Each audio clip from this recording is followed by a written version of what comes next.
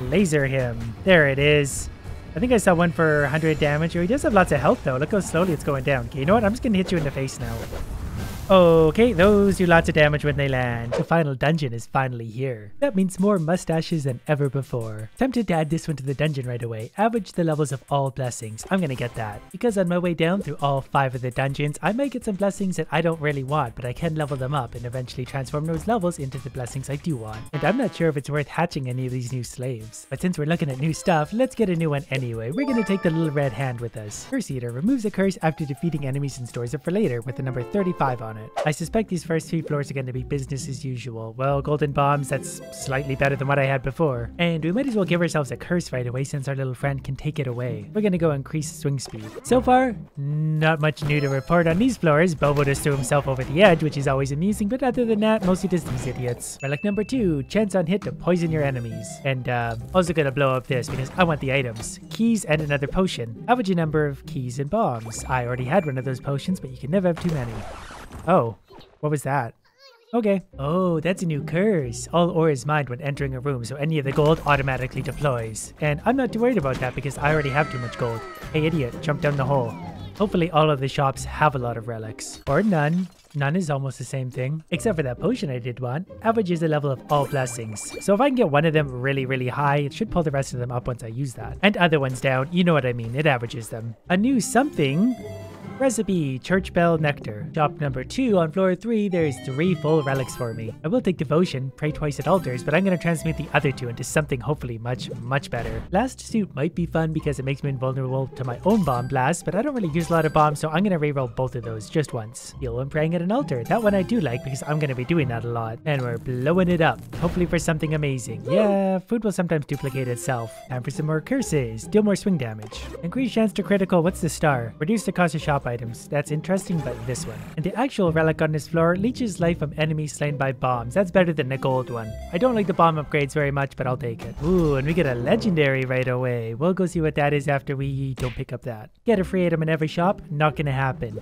This one, consume all current and future blessings and converts them into swing damage. I'm going to get that. 2 major curses, that's probably worth it. Because already that's adding 48 damage. That puts me up to 122. That's huge amounts of damage. And our relic on the floor, thrown pickaxes duplicate themselves. Sure, why not? So with all this damage, I'm basically one-shotting everything around here. My damage is only going to go up from here. Plus my little helper's already eaten 2 curses. And the more of those he eats, the more damage he does later. We got a relic for duplicating gold. We don't want that one. I'm going to take a purification potion though because removes all curses, bombs, keys, and sets health to 1. That's for emergency use if need be later. Here's one I like. Choose between relics. I'll take that one all day long. Okay, might have blown ourselves up at the end last time, so we're gonna have to start the bosses there. That's fine, we've all seen them a million times. I'm definitely mostly interested to see the amount of power I can have after 5 full dungeons now with all the relics and curses we can gather along the way. Speaking of relics, here's our choice. Bomb damage is proportional to the number of bombs carried, reduces physical damage, probably that one. My helper just leveled up and got rid of the mousetrap curse, whichever one that was. Oh, now it's firing lasers. Interesting. Attacks enemies with a deadly beam. So once it levels up again, I guess it gets even more powerful. That depends on how many curses it's eaten, which is going to be a lot because I'm going to be feeding it curses all day long. Game, we talked about this. I need shops with relics. We found our first new enemy. Crossbow guy. Alright, well, they die just like the other ones do. Oh, my laser's going to town. Look at that damage. That's kind of fun. I just like it for the fact that I could be screwing around and it's going to be doing some damage for me. Anyways, let's take critical strike and then we're going to get rid of a curse. But then again, our curses aren't too bad yet, so I'm going to keep going until I get a bad one. This is all turning into damage anyway. I might as well take advantage of that. No relics at the shop, but the remove 5 curses potion, so that might come in handy later if I need to ditch 5 in a hurry. I just realized that splintering pickaxe thing, it happens after I hit something. I hit one thing, it splinters off and hits a second enemy. Kind of like a less good version of Ricochet. These are both good choices.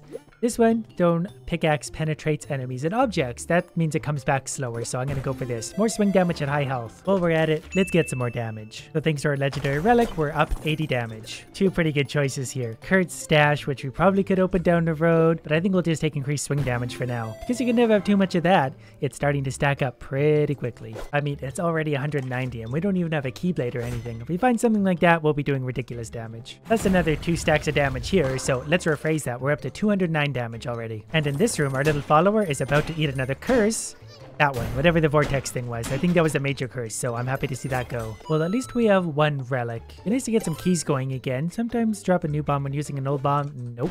It would be kind of nice to not fall in holes anymore. Let's try one more. All food is golden and extra delicious. We'll go for that one. Next shop, discover more secret rooms. Why not? We'll also take a potion for quicker leveling for my familiar because he only needs another 4 things to gain a little bit of experience. That'll put him pretty close to level 3, I think. So 1, 2, 3, 5. Oh, and that did actually level him up. He's now fully leveled up red hand thing. So if he wants to fire a laser beam at any point, feel free. I've got an idea for how I'm going to handle this now. Since I've got 1, 2, 3, 6 curses, I'm going to get rid of one right away and then drink this potion, which should eliminate all of them. And then I'm going to get one back for my little guy to keep working on. That way, he's still getting upgraded. I've still got all of my damage, but I only have one curse to worry about right now. His laser got a lot bigger. I want to see him do that again. Is it on a timer? Yeah, there we go. Doing 40 damage per tick, and those are coming out fast. Not as much damage as I'm doing, but you know what? It helps a lot. That'll actually be really good against bosses, and I can mostly just worry about not taking damage while he's hitting stuff. Increased health, increased health. We're in the next dungeon. Enemies still mostly dying 1 hit. It would be nice to have a few that increase critical hit chance and damage, but we'll see if we find those ones this run or not. Look at all the bomb guys in this room. Oh, they kind of hitched there. There we go. Wow, that actually goes across the entire room. That's super handy. Either fire projectiles to full health, which is kind of fun, but this unique swing relic attacks quickly without stopping. I'm kind of interested to see what this is. Interesting. Does that mean I double hit when I hit things for 222 damage? Let's test it. Oh, well, those kind of spread out right away. Okay, you stop hitting me for 1. And okay, well, it dies in the first hit anyway, but I'm pretty sure I get back-to-back hits now. And I'll mostly let the laser do the rest of the work. My familiar is almost out of curses to eat, so let's give him a couple more to get started on. 3 minor curses, none of which are too bad. I'm not wasting 3 keys on that chest. There's nothing I need out of it. My follower did just eat another curse, so it's doing more damage than ever before. If it wants to use its laser, though, that would be fine. I want to see the damage it's doing. Fire your laser. Or not. Well, it's a little late now. They're already dead. These bigger guys will be a good indication of how much damage I could do with my double swing. Yep, I hit them back to back super quick. And therefore, one shot them, one swing them. Next is either when healed, heal again, or like gold explode when it hits the floor. I'll take that. The very next floor, we can get ourselves some more damage. And we can even get rid of one of our curses right now because we don't need that many, and he's still happily working away on our final curse. Come on, relics. Well, we got one relic that I don't know if I've ever seen before. Return damage but amplified. No thanks, I don't get hit ever by anything. This one I do like. Overstocks a shop. It didn't really give me anything this time, but it could have. Normally the skeletons are pretty annoying, but with this new double swing, I can actually just keep moving and walk right through them for the most part. See? Easy. The game just really wants me to have a lot of damage today. I did find the Keyblade, so we're going to take that. That's going to add, I think, 22 damage to my thing right away. Yep, so we're up to 290, almost 300 damage already. So, oh, here's the throw bow. This will be a good test. Okay, stop. I need to hit you. I need to hit you clean.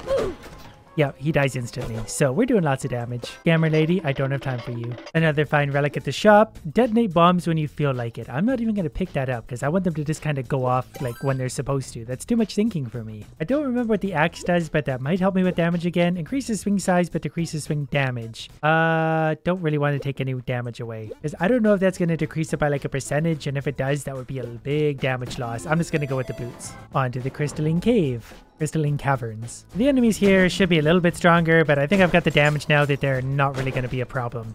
So far, one-shotting everything. My little helper is one enemy away from eating a curse, so let's get him a new one. I'm going to get 2 curses there because he's about to eat one and I'm about to remove one with holy water anyways. Unless I get stacking curses, in which case I'm going to have to wait. Otherwise, he's going to eat one and not be working on the new one. Rooms like this are still going to be super annoying just because I have to like dodge everything. So if my little idiot wanted to use his laser at any point, you know, feel welcome. That's what it's there for. These rooms could be fun because now it could be laser versus laser. But my guy doesn't seem to ever want to use his laser. Is that how it works? Do I have to hit something with my thrown pickaxe first? Yeah, there it is. He doesn't always hit things with his laser, but he tries. Gain temporary damage when picking up gold. So I can actually angle that so it works now that I understand how to use it. 3 whole relics. It must be my birthday. If you can ignore the fact that they're 3 relics that I don't really want. I'm actually going to take items that sometimes duplicate themselves because if I stack some keys, well, every key I get is extra damage. So I'm just going to blow this up because I don't want either of those and take whatever we have after that. Alright, puts out fires immediately but requires water. And the tent for healing at the start of a dungeon, we probably won't need that, but we still need to see the new dungeon. I assume it's going to be quite hard. Iron Branch, increase health, swing damage, and attack speed. I like all of the above. What's our damage up to now? 328. Or just enough to kill everything really quickly so they don't have to annoy me as much as they normally do. If not, I'll laser them from my friend. Wow, I think that's the second time I've gotten one of these out of the second chest. Rare recipe, Circle of Transmutation. 1 relic and a couple keys. Destroying empty chests for items is a little bit tempting, but we're just gonna take whatever we get now. Which is increased experience gain for a familiar, not at all important. Well, we have a potion for the secret shop, so we'll go there. There's also a secret out of this room, which actually just has a free blessing, so that's nice. That's easy extra damage. Secret shop just has more keys and bombs. I'll happily take those. Just in time because my friend is about to eat the curse. Oh, they're stacking again. Well, I guess he's gonna eat a whole bunch at the same time. Seriously? We just keep stacking this. Decrease the amount of gold received. I'm completely fine with that. These guys are new. They're summoning mummies or something. I don't know what the mummies do, but they take 400 damage when I hit them. Alright, this shop has 3 relics for me, none of which I think I'm going to take. Nope, none of those.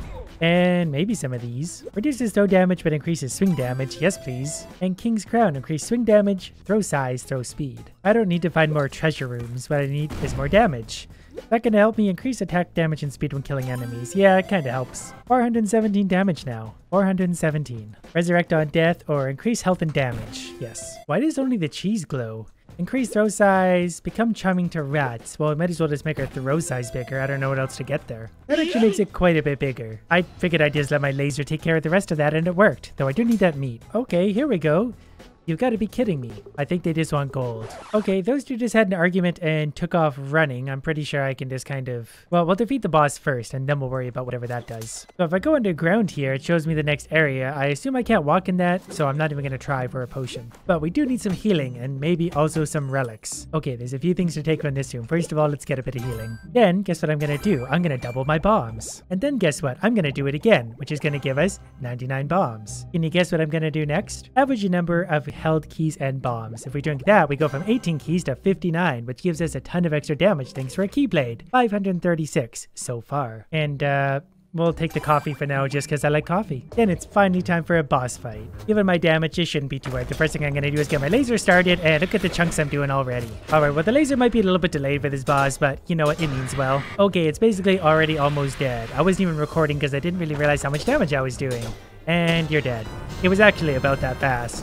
Oh, and there's a key I needed. I was wondering where I got that. That makes sense. Core key. And some much needed gold. 9,000 gold for a new dungeon. I don't know if I can afford that.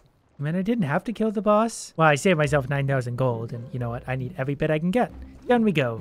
Golden core 1. I like it so far. Is this gold? Yeah, those drop quite a bit of gold. Those are big nuggets coming out of there. Not that I need it again, but oh yeah, don't touch the lava. Ooh, what do we got here? Core map. Whoops. Okay, stop touching the lava. That's going to be an ongoing issue, I can already tell. We'll give our familiar a few more curses to work on, and also that's going to add quite a bit of damage to me again. So, we got some of the same enemies who, just like the other floors, walk straight off the edge given the choice. Oh, those bounce. I didn't realize that. Alright, laser, go to work. I'll wait here. Very good. Well, that was the first room. Not too bad so far. It's just kind of a little bit hard to see things sometimes, but I have trouble seeing it the best of time. Increase damage when killing enemies. Why not? There were more of the laser guys. I always kill them right away because lasers hurt really bad and I usually don't even see them. I'm not sure how difficult these floors normally are, but I think due to my damage right now, I'm making them look a little bit easier than they normally should be. More of these mummy guys, but you know, I could just do this basically through the whole thing. Oh, that's new. My familiar now has eaten 10 curses, so he should be doing plenty of damage. I'll see if I can get him to hit one of these things. And there we go. Yeah, 85, 95. I saw 117 per tick, so 90 damage on average per tick. It seems like a lot of damage. Oh, that was 75 on average. That's still lots. I don't know if I want a battle standard. Yeah, I guess I do. That's gonna help me clear out rooms right away. An elixir to restore all mixing health. That might be helpful for the boss I haven't fought yet. Lots of these laser guys on these floors. Not that I'm complaining. They're pretty slow and easy to kill with all this damage, but there are a lot of them. Oh, that's a new gargoyle thing. What does that do? And red bats. Oh, they charge in like that. And then they die. Fun. These are also new. What do you do? Other than die? Well, okay. I could see these being annoying if we weren't doing a lot of damage or had low health or something. Another shop, another relic I don't really need. More relic choices. Reduces swing damage. Nope, not gonna happen. Chance on hit to chain lightning. Absolutely. Is that a different throw bow? Oh, he throws fire bombs. That would be annoying. Okay, you stop. Okay, got it. And I'm gonna go ahead and open that chest because I'm gonna need a new curse pretty soon. My friend's about to eat his. Give me keys. No keys. Average level of all blessings. Doesn't really matter to me. What was this one? Just to transmute. No, don't care. A room of flies and gargoyles. Those bouncing shots would be annoying because they bounce everywhere. And I'm going to use the holy water right now to get rid of one of these two curses. Good, I got rid of the worst one. Then we're going to take another few for some more damage. Because as long as you have damage, you don't need anything else. So I receive more damage and deal less throw damage. I'm okay with that. I honestly don't care enough about either of those to pick either of them up. I'll come back if I find a transmute potion. So I jump over this, not under the spikes. Oh, I see. I get it. Yep, I get it now. Look at this guy. Laser him. I'll wait over here. Good work. Well, yeah, that works. I do like the look of this dungeon. I like it. One relic at the shop. Let's get rid of a curse first. That's perfect. Only one little one left that my friend is currently eating. 6 more enemies to go. Sometimes release a spray of daggers when you throw. Whatever. Alright, well, on to what should be the final floor of this dungeon, which should be just as difficult because I do 603 swing damage. 603. And look what the game was kind enough to give me on the last floor. Deal even more damage when you critical strike. This is a new type room. I'm not actually going to go grab that because I've only got 31 enemies left before he's going to eat a curse. I'm not sure if there's 31 enemies left on this floor. I mean, there probably is, but I don't want to risk it. This one's got a throw bow, had a throw bow, and one of the big dragon things. I want to see if I can laser this guy. Even my thrown pickaxe is doing quite a bit of damage. Oh, he blows up in parts. And then his tail blows up? Oh, he can regenerate from it. I see. Alright, well, we're just going to kill him then before he gets too annoying. Pretty sure I saw one of my hits do 1,000 damage though.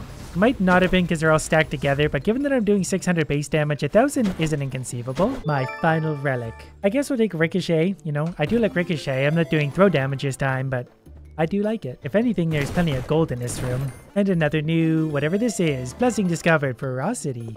A new blessing. I do like blessings. Alright, gonna fight the final boss for the very first time. 620 swing damage.